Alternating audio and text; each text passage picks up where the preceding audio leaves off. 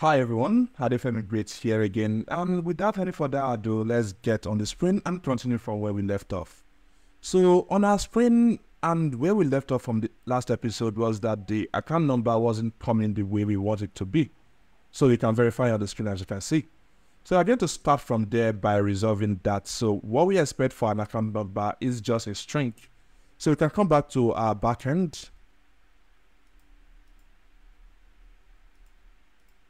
So here's our backend, and I've scrolled, or rather, I've navigated to the user.grow because we've done this in the past already. So here is the structure for that. And now we want to do the same thing for account.grow. And in the case of the user.grow, we are able to pull this off, having this in the same folder as user.grow because it's not much. However, if we come down to the account.grow, you see that we've written quite a lot already, and adding this here as well will kind of make things unnecessarily bogus. So what I would like to do is to create a new file for this. So I'll have this as account_format.grow. And rather than inventing all the wheels from beginning, I'm going to come down to user.grow and just copy everything from here. Or rather, this is what we need. This is what we want to transform. So I'll copy this, come down here and paste. So yeah, first thing first, we need to give this a package, and it's going to be package API, just as we have with others. And here we're going to rename things. So this becomes account response.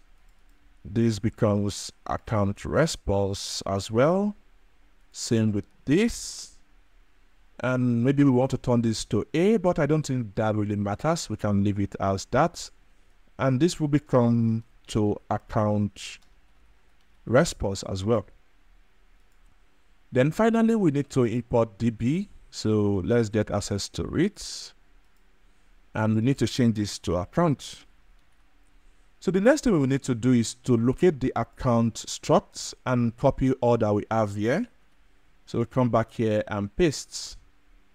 And we just change things that needs to be changed. And all we need to change here is just the string. And also we need to import time.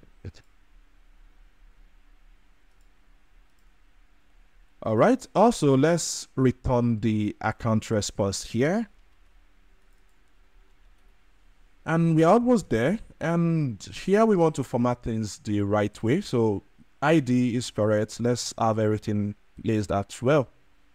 So user ID, balance, currency, created at, and the account number, which is just this. So also this is still user. It has to be account to make sure that things are done properly.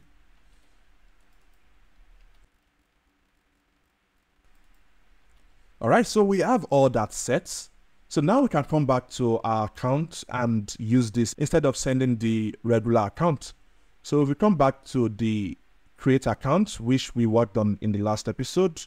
So instead of sending our account this way, we can instead use the, let's look for the name again, account response. So we have account response. We are going to initialize it.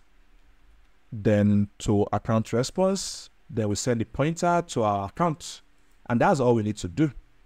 But this is only useful for when we create an account.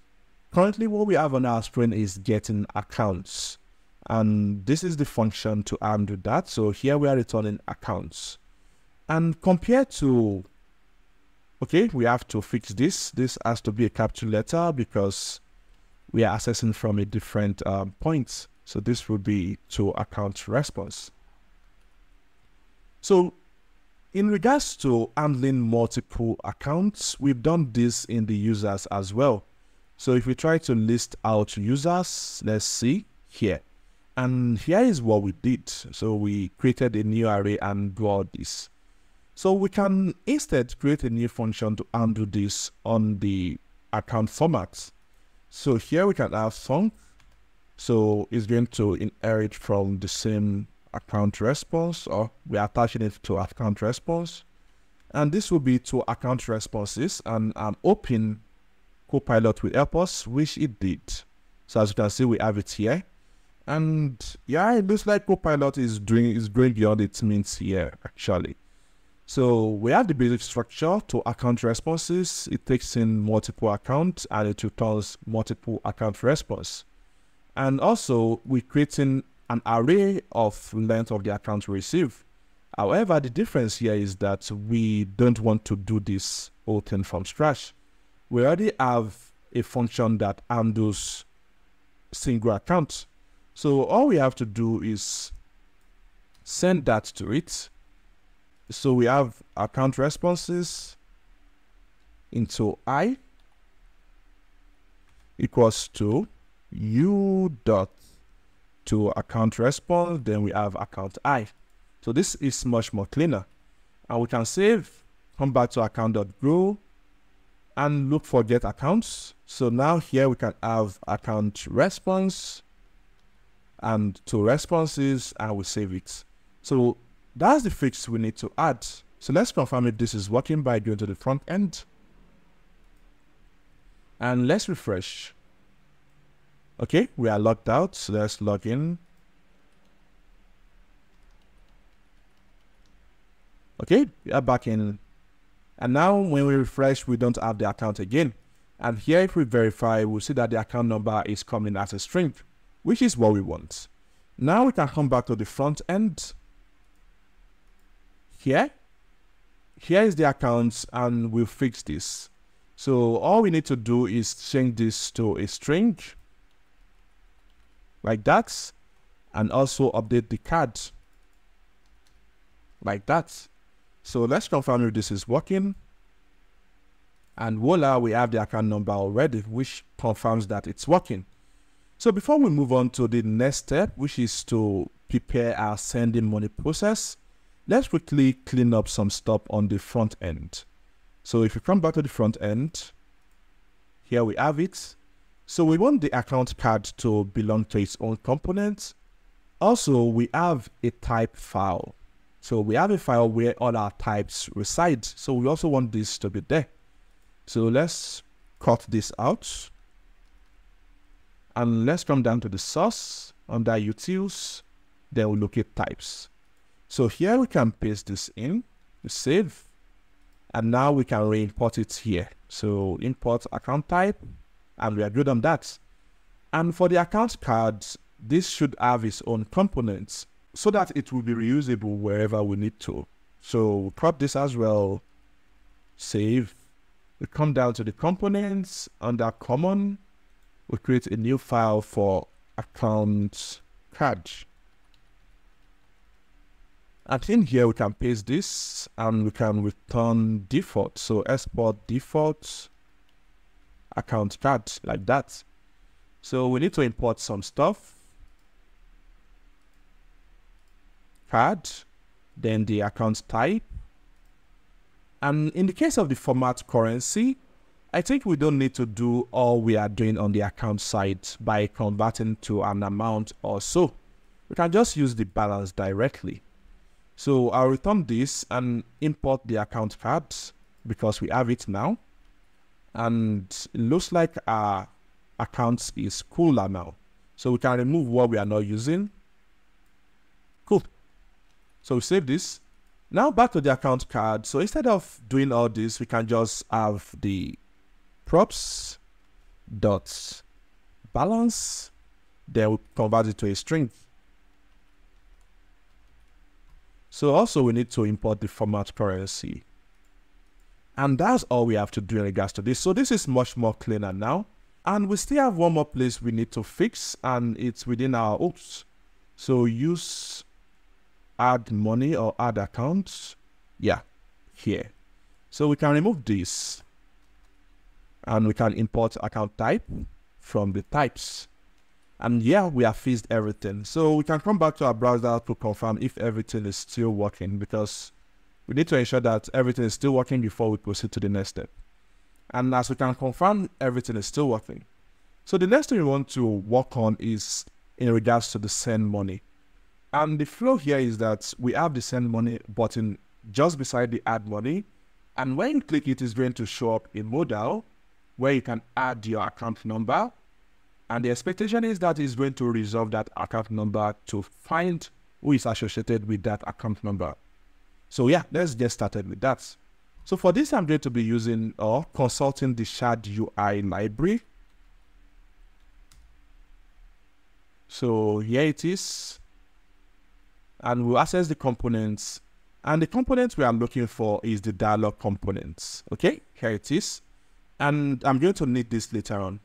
So let me just zoom in so that we see things properly. So this is the dialog component and it's what we are going to need.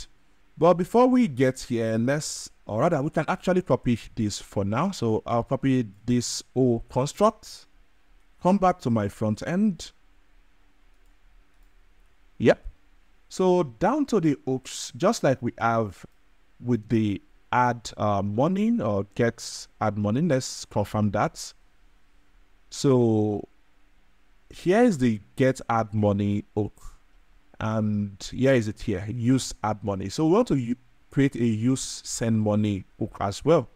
So let's do that. New file, use send money dot tsx. And we can use RAFCE to just initialize the structure, which is this. And now I want to create a function called get send money. So const get send money like this, and it's going to return the dialog content we just copied. So here we can have return and we paste what we copied like that. However, we still need to import all this, and instead of trying to import this individually, we can just come back to the browser and copy the imports here. So copy this, come back to our code, and we paste. All right, so that looks good already. Okay, so the next thing is to define the send button. So here we're going to have button from our UI button, and we have send money like that. So this is going to be our trigger. It's quite straightforward. So we have we can format this like that. Also, we can modify the title. We can change this to send money. And the description can be sending money made easy. So you can put whatever you want to.